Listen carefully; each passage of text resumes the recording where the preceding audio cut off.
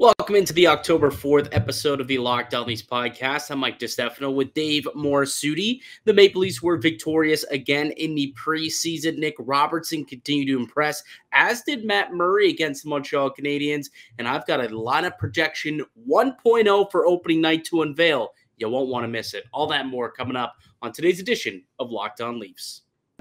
You're Locked On Maple Leafs, your daily podcast on the Toronto Maple Leafs. Part of the Locked On Podcast Network, your team every day.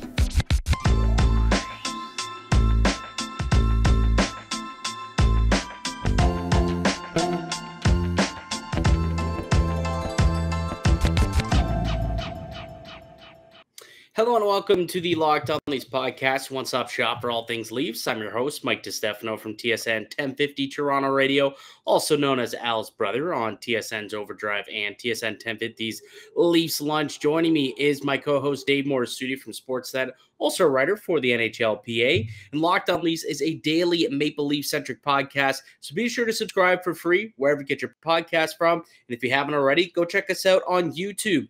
Go search up Locked On Leafs. Hit subscribe, hit the little notification bell as well, and make sure that you get notifications and notified each and every day we put an episode out, Monday through Friday. All Leafs, all the time.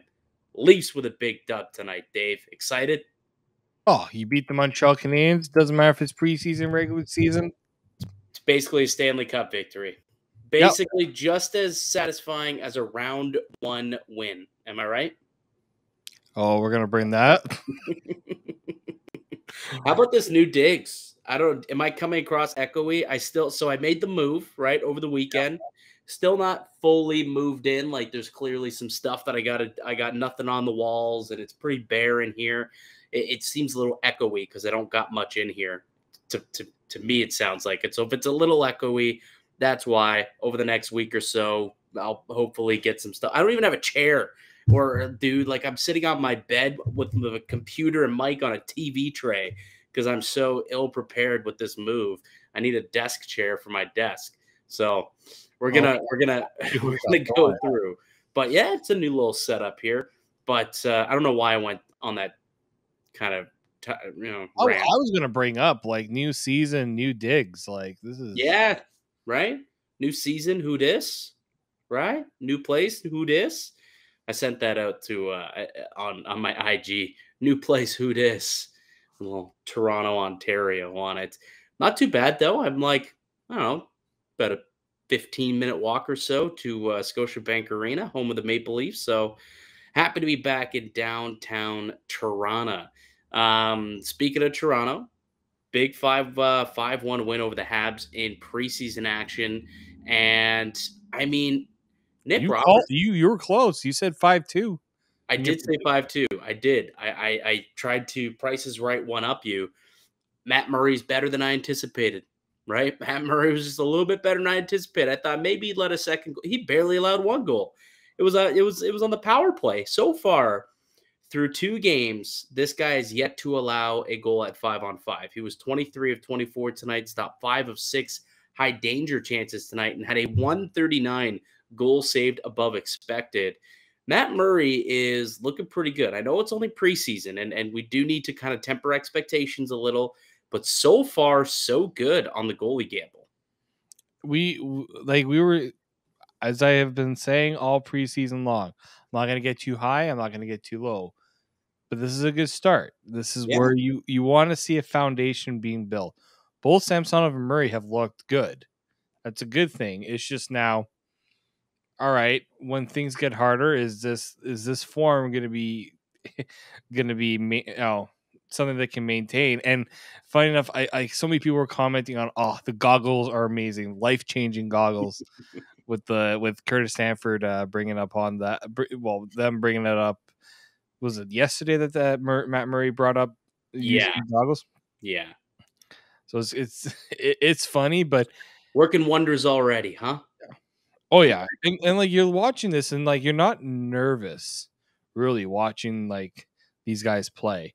There have been some nervous moments when you watch Leaf goalies play in the past, but I constantly have to also remind myself that this is a new goaltending department. Yeah, it's a totally new approach to the way that they play I mean, first off, I never once heard about goggles being used.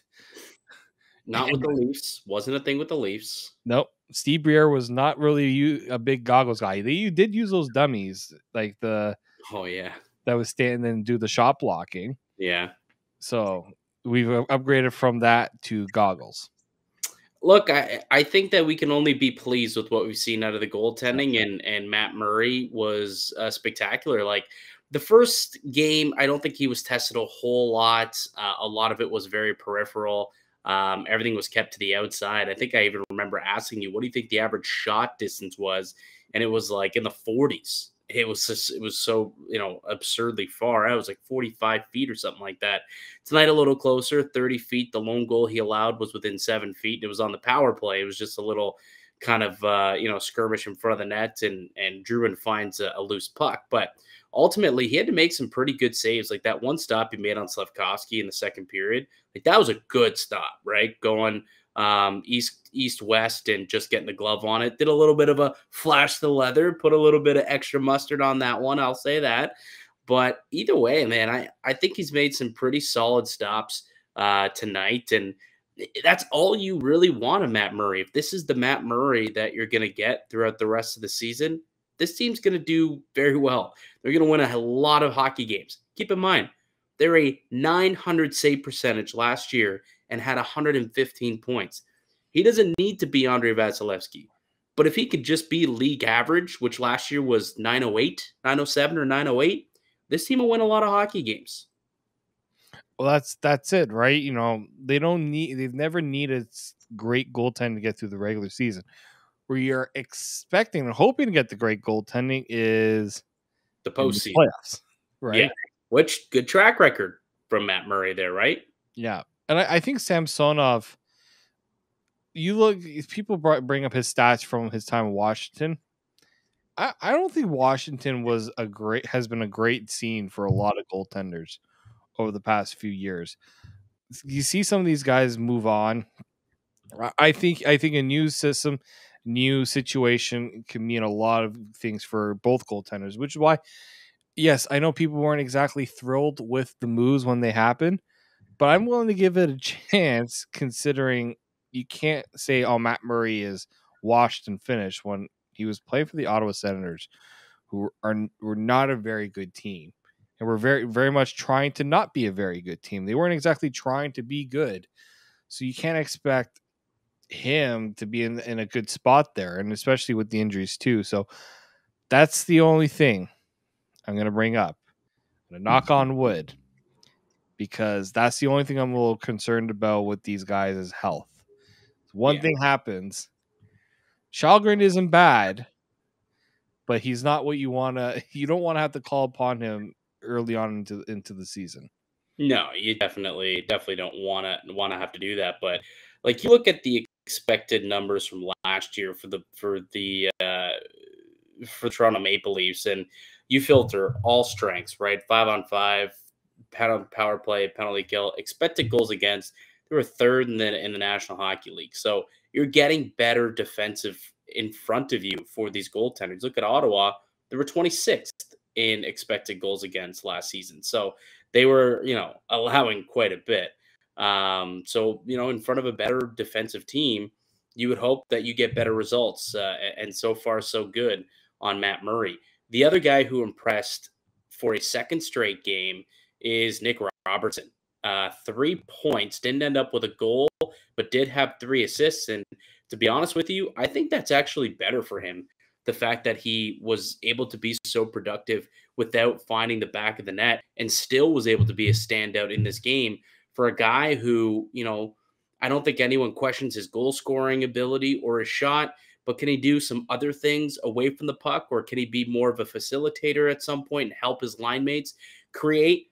He showed tonight he can certainly do that. I thought this was maybe his best game I've ever seen in a Maple Leaf uniform.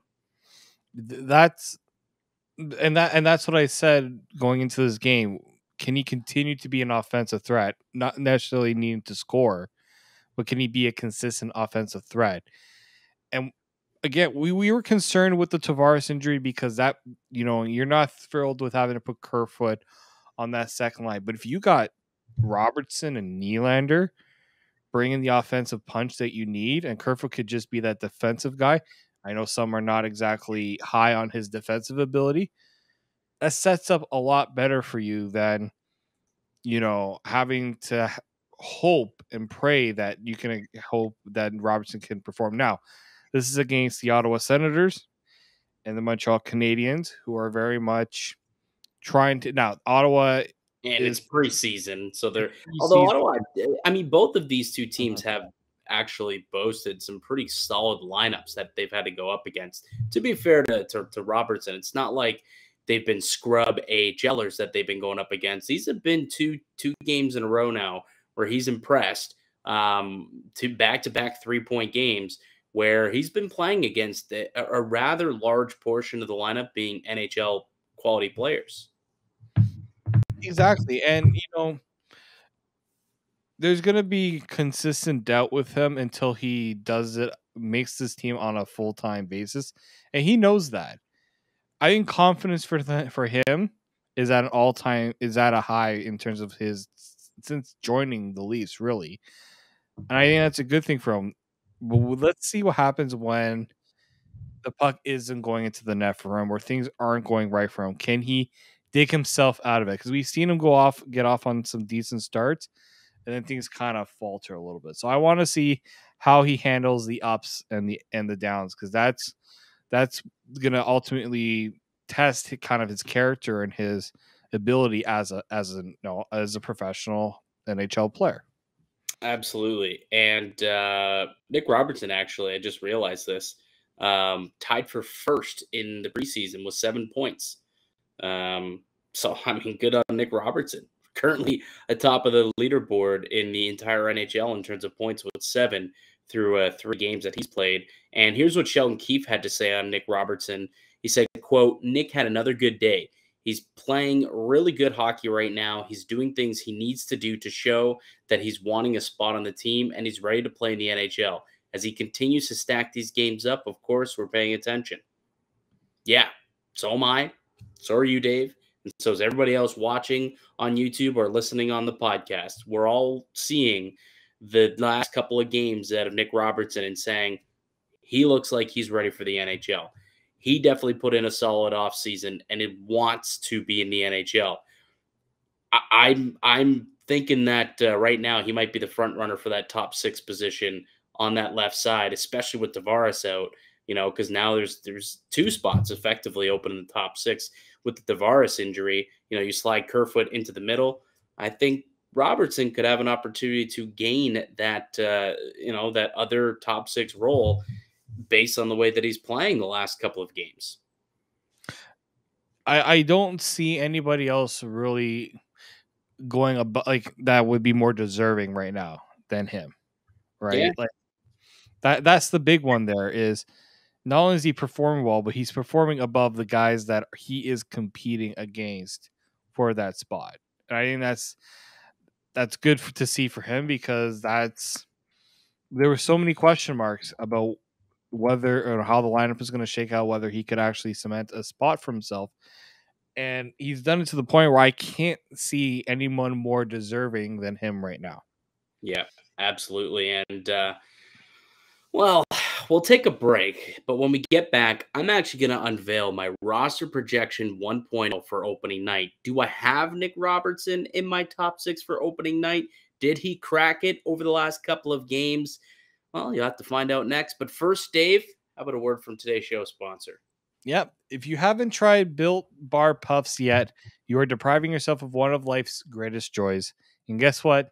There's a new flavor. Ready? Delicious, indulgent cookie dough. Covered in chocolate. That's right. Built has done it again. Let me introduce you to their new flavor, the cookie dough chunk puffs, which have a light and chewy texture, real cookie dough chunks, and of course they're covered in 100% real chocolate, just like all Built bars out there. All that joy without the hassle of making it, and they're only 160 calories and a whopping 15 grams of protein in every bar. So run to Built.com to snag a box for you and the family. It'll be the perfect treat. Or really, if you're good at finding hiding places in your house, hoard them for yourself, because once you get everybody else trying it, not sure they're going to be willing to stop at one. Like all Built Bars, new cookie dough chunk puff is covered in 100% real chocolate. That means they're healthy and tasty. Chocolate covered cookie dough with a light fluffy texture. So good. What's great about Built is all their bars are made with collagen protein, which your body absorbs more efficiently and provides tons of health benefits. Eat something that tastes good and is good for you. You're going to love the new flavor. Whether you need a snack for your workout, a late night treat, or just need something quick on the go, Built is the perfect protein bar, and they taste better than a candy bar. Just the calories, fat, and sugar. Grab yourself a Built bar. Go to Built.com, use promo code LOCKED15 today, and get 15% off your order. So that is promo code LOCKED15. Get 50% off your order at Built.com. Welcome back into the Lockdown Leafs podcast. I'm Mike DiStefano with my main man, Dave Morassutti. We are hosts here at Locked On Leafs. Toronto with a 5-1 win over the Montreal Canadiens and moved to, what are they now, 4-1 on the preseason, I want to say. Yeah, 4-1 on the preseason. Quick 5 games. Holy cow, they've already played 5 games. That's the one was the back-to-back on the same day, so it hardly counts, but still, that's a lot of games. And through 5 games, Dave, I'm starting to get some clarity on what I believe the roster will look like come opening night on October 12th. So what I'm going to do right now, Dave, is I'm going to unveil my roster projection 1.0. You let me know how close you think I am and if you have any thoughts on it. You ready to go? Let's do this. All right, so my opening night lineup, I obviously on the top line will be having the trio of Bunting, Matthews, and Mitch Marner. Those guys combined for 61 goals at even strength last year as a trio, and that wasn't even with them playing together the whole year. Matthews missed a bunch of games, Marner was out for some games, and Bunting didn't even play on their line for the first month. But then once they all got going and once they all ended up kind of really finding chemistry with each other, one of the top lines in hockey. I see no reason whatsoever why you would break them up. So that's clearly going to be my top line come opening night. And they were, solid again tonight for the first time being put together against the Habs. The second line is where things get a little bit more interesting, I think we could all say. I've got Kerfoot centering the line with John Tavares' absence. He will not be ready to go by the opening of the season. He'll miss the first week at least, potentially more. We'll see what ends up happening with him. But with him not going to be there for the first 4 games, I got Kerfoot as a second-line center with Nylander. And I do have Nick Robertson winning that job. I think the last couple of games really has given the coaching staff, some what's the word I'm looking for? They like what they saw, and it's allowed them to believe in this kid. It's give them some belief in Nick Robertson that he can actually, he is ready for the NHL.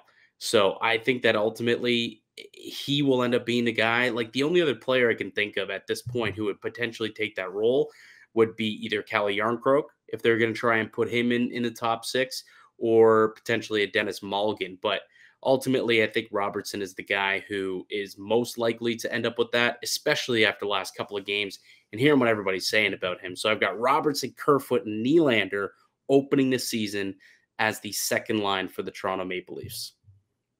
I can't disagree with that, because what's a better combination to really put up there? That's what I mean. It's tough. Like Jarnkrok is a guy who can go up there, I suppose. Also, Mulligan's looked all right with those guys so far through training camp. But ultimately, I mean, Robertson, the last 2 games, got 3 points. And you saw the chemistry that he had tonight. I mean, digging for pucks and getting him out in front for Nylander and Kerfoot to cash in on. Pretty solid stuff. Like when he wasn't putting in the back of the net, he was helping those guys do it. So I think that tonight's game against the Montreal Canadiens, I was thinking before maybe it does have the upper hand on these guys. And then tonight, I think he stole the job. And if he can just continue to build off of the performance over the last couple of games, I think there's no question that he's the best option in the top 6 on that second line with these guys. Yeah, I just think that you also want the Leafs have needed to inject some youth into this lineup, especially that second line. If Robertson was able to do this last year, I think it would have made a huge difference for that second line. Hell, at least he's doing it now, and let's see if this can continue. And he might go through again his ups and downs. So at least the Leafs will have some options to consider. Cal Yarncrook, if Robertson's on a bit of a slump, bump him up a little bit. If defensively they need things to be shaken up a little bit, they can do that too. But I think having him up there, it just makes too much sense right now. Agreed. The third line, I subscribe to Sheldon Keefe's everlasting love for, or his affinity for having like a pure checking line. I kind of want that as well. And I think that's what we can get here with this trio of players. I've got Zach Aston-Reese making the team, signing a PTO at some point. I would assume it comes rather soon now that they kind of know what's going on. Maybe they wait and they sign him after they put Liljegren on LTIR after day one of camp. Potentially that's what they're waiting on. But either way, Zach Aston-Reese will sign a PTO, sign his contract off as PTO. And then David Kampf, clearly he will be this team's third line center. He was terrific in that role a season ago. And this is where Cal Yarncrook really will come in and factor in. I think all three of those guys are terrific in their own end. And we saw in the game against Ottawa, those guys turned defense into offense, which is something that was successful about the third line last year when it was Engvall, Kampf, and Andre Kasha. Potentially these three can do a lot of the same things where they're just so effective in their own end at hounding pucks, getting pucks, and then transitioning up ice and maybe end up with a couple of goals. Zach Aston-Reese scored tonight. It was a bit of a weird one, but that was it, right? They ended up, transitioning the puck into the offensive end, and all it took was a shot on goal. Bit of a weird one. No one saw it coming.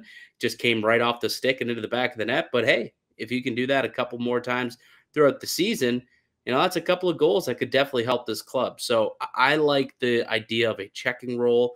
Whenever you got defensive zone faceoffs, boom, there goes Zach Aston-Reese, Kampf, and Yarncrook, and you feel good about it. I know a lot of people are going to say, well, you got to sign him first. This is true, but I don't think it's going to take a whole lot to sign him, though. Like I was having this conversation today on Leafs Lunch with Mike Johnson from TSN, former NHLer, and he was saying, he doesn't believe it's going to take much either, like roughly around league minimum. Like maybe he only signs for $850,000, because if there was a contract out there for $1 million, $1.5 million, he'd have signed it by now, because he's not going to get that in Toronto. He can't get that in Toronto. So, I don't think it's going to be a big contract like some maybe anticipated earlier on in the free agency process.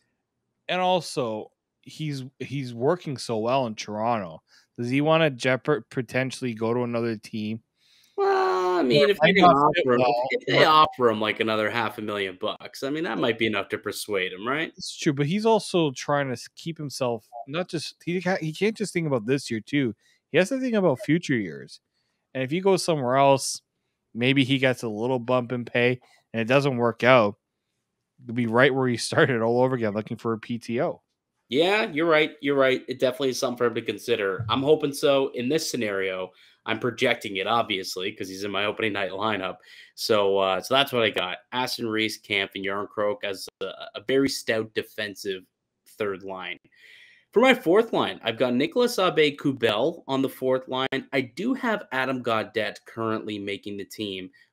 We got to see him yesterday. Didn't flash a whole lot, to be honest with you.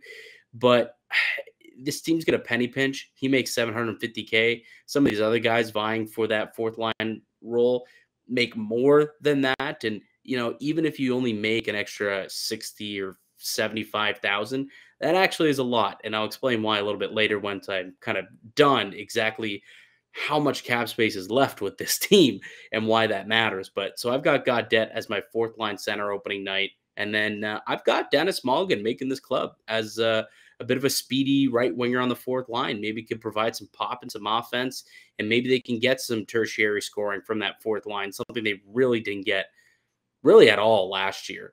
And, I thought that Mulligan, again, had a decent game tonight. Wasn't as flashy as he had been in the past, but he wasn't playing with the top 6 players like he was in the first couple of preseason games. But I felt like he did make a couple of decent plays. And again, someone who could provide just a little spark of offense from that fourth line alongside Gaudette and a speedster and someone who's got some physicality like Abe Kubel. So that, to me, is my projected fourth line and my 4 lines come October 12th opening night against the Montreal Canadiens. Pretty solid. Not there's not a lot that I would change out of that, really. No. So one name that was left off, and it was purposely left off. Did you catch it? Oh God. It was Pierre Engvall. You know what? Yeah, because it's harder to visualize when you don't have it in front of you. But yeah, I did. That was kind of one name I was like, is this because of injury or is this because you're expecting something? I am expecting something, David. I am expecting something. So in order for that group that I just put forward there, along with the defensemen, and we all know the 6 defensemen that are there, right? Riley, Brody, Muzzin Hall, Gio, and Sandin. Like those combination of 6 defensemen, along with the 2 goaltenders, they can't afford to have Pierre Engvall in the lineup. So he's going to have to go, unfortunately. And we knew that there was going to have to be a cap casualty of some kind. For a long time, the name that was being talked about most was Alex Kerfoot and his $3.5 million cap situation. And then, maybe he can move on from Justin Hall. I think that Pierre Engvall might be the guy who ultimately the Leafs would not that they want to move on from him, because I still think that he's a very quality top 9 player. I think he's a great, third, fourth line winger who can, who's a decent forechecker. He plays with some speed, he's a smart player. But ultimately, when you brought in Zach Aston-Reese and Yarncroke and Abe Kubel, those guys can do a lot of similar things to Pierre Engvall. But Engvall's making $2.25 million. So if you can get that off the books, that really does open up the cap space necessary to field a 20-man roster and then add one more player at league minimum. If you want to add a guy like, say, anyone making $750, whether it's Jordy Ben, if he's back, or it could end up being, Victor Mete. Look at that. Now that we're in the city, all I hear is police and whatnot. I thought you were gonna ignore it, but I was trying, but it was throwing me off, so I had to bring it up. Anyways, so yeah, ultimately I would hope Pierre Engvall doesn't have to go, because I'm a much bigger fan of Engvall than most people. I think he's legitimately a top 9 player in the NHL. Is he a top 6? No, but I think he's a quality top 9 guy. And any team would be lucky to have him on their third, fourth line winger. He's got some versatility to him, and he can score a little bit when given the opportunity. We saw that happen last year. He was scoring a little, like his per 60 numbers, decent production. And he's really good at breaking the puck out too. But ultimately, I feel there's a cap crunch that needs to be made. I don't see them moving on from a defenseman like Justin Hall, just based on where they're at defensively, especially with the injury to Liljegren. Alex Kerfoot with the injury to Tavares seems very much off limits at this point, I would think now. And that kind of leaves one guy. And to me, that's Pierre Engvall, probably the man who ends up getting dealt here, which is why he was left off of my opening night roster.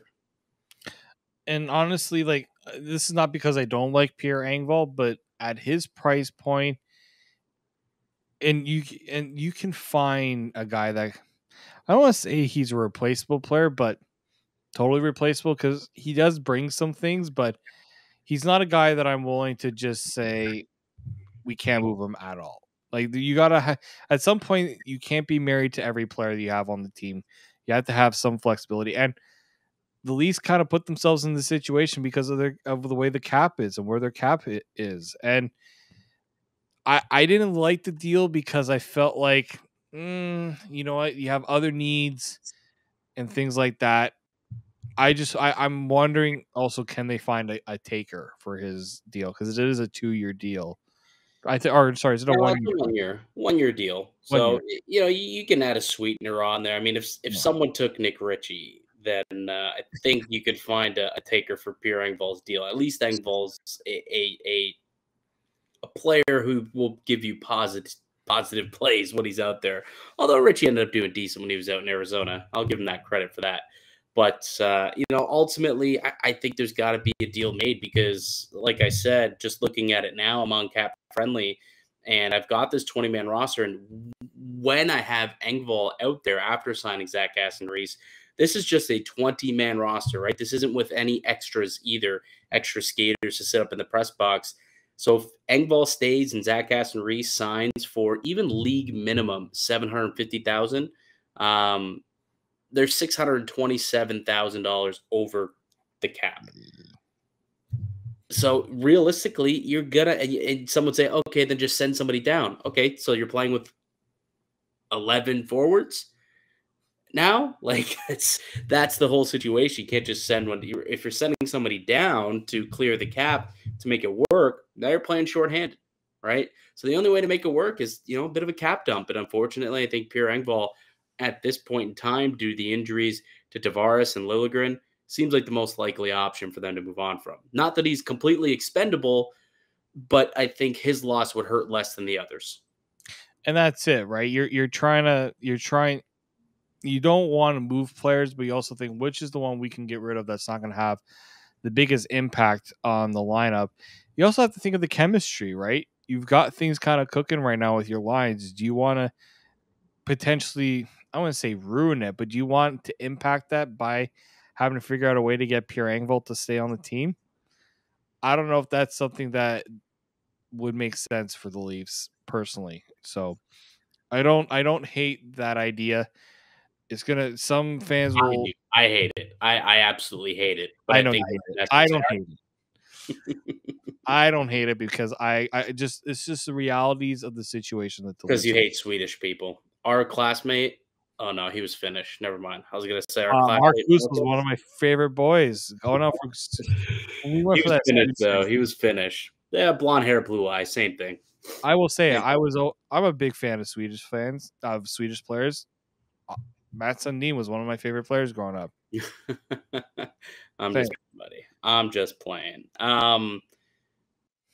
Defensively though, I've got Riley Brody, Muzzin Hall, Geo Sandin. I think that's how it ends up. I hate Muzzin and Hall together as a second pair just because what we saw last year.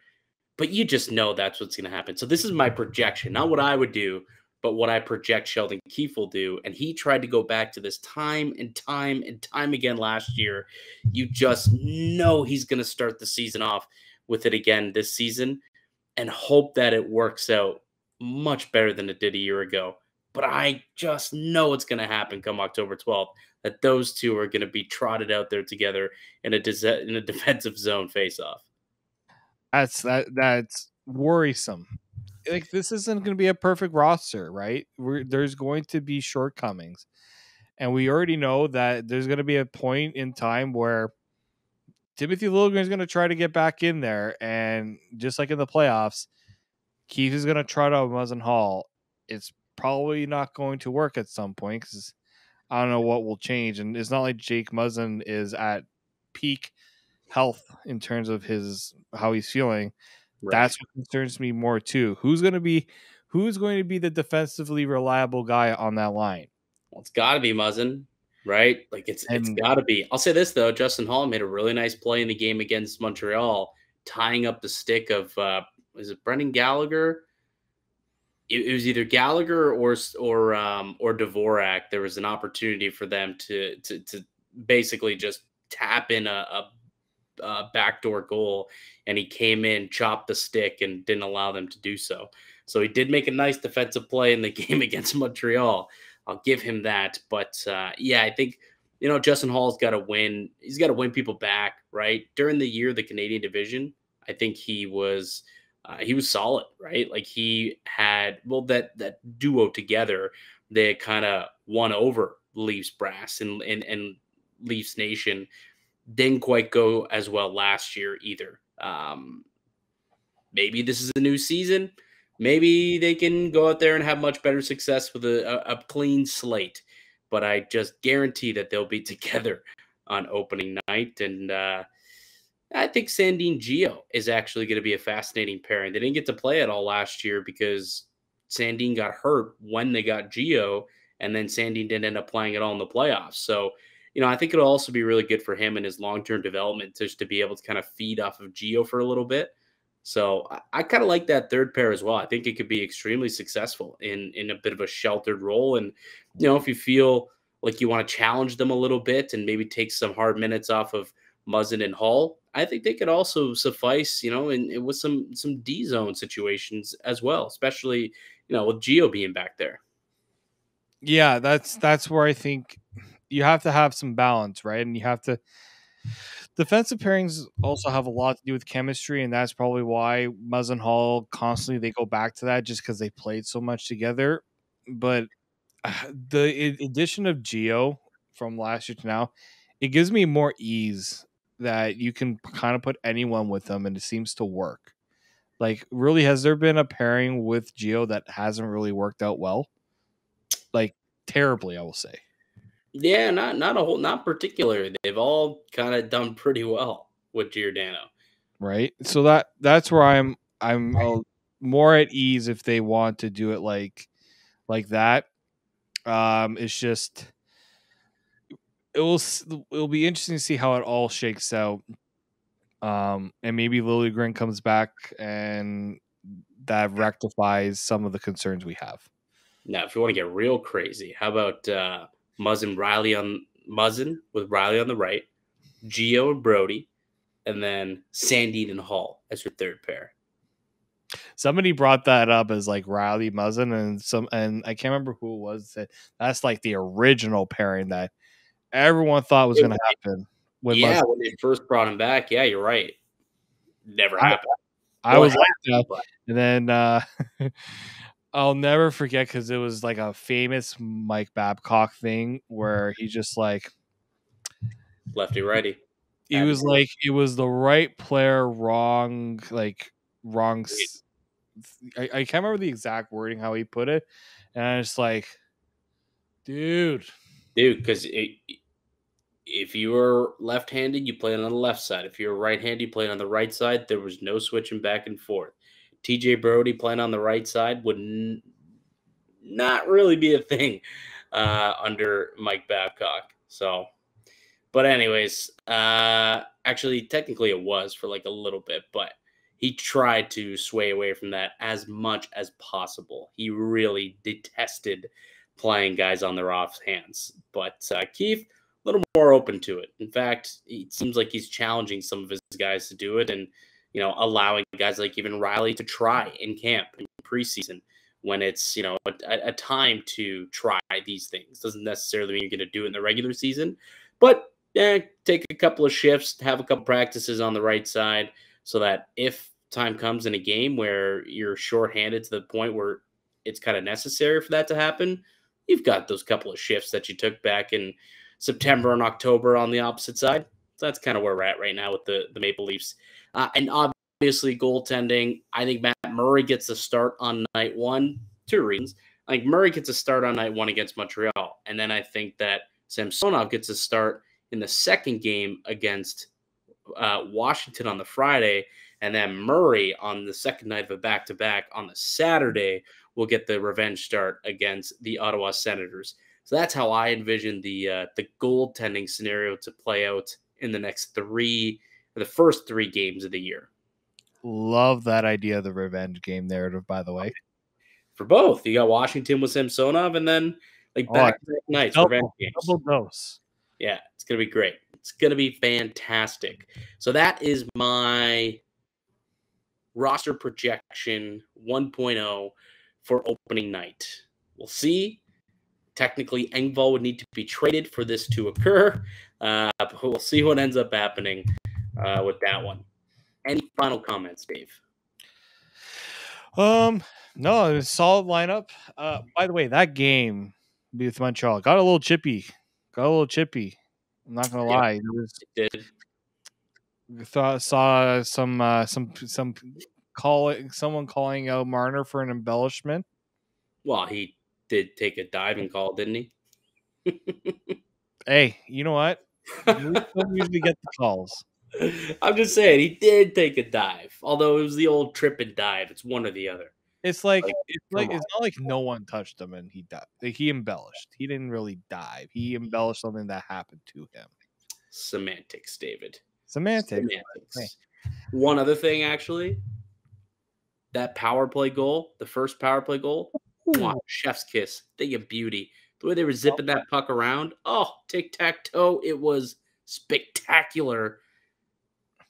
I'll be curious to see if they toy when Tavares comes back with him on PP2 and keep Bunting on PP1, because that thing looked beautiful. Yeah. We'll see. Oh yeah. I it's funny because our counterparts over at Locked On Senators have been very much pumping the Senators power play on paper.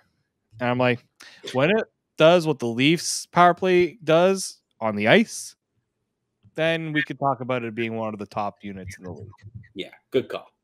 Good call. Why don't you wait and see what happens in the regular season? Tell me in March. Yes. I got one more thing. I brought this up while you weren't around, I think. Have you looked at our channel subscribers lately on YouTube? Yes. We're 90. We're officially 92 away. 90. If my math right on that? 92 away from 2,000 subscribers on YouTube. 2K subs for the Locked On Leafs pod. Do you know how much work we had to do to get to 20K? Share it up. Run the numbers. 2K by opening night. Is that what you're asking for? It's been going like I've been seeing it increase. Like we got 20 one day, 30 another.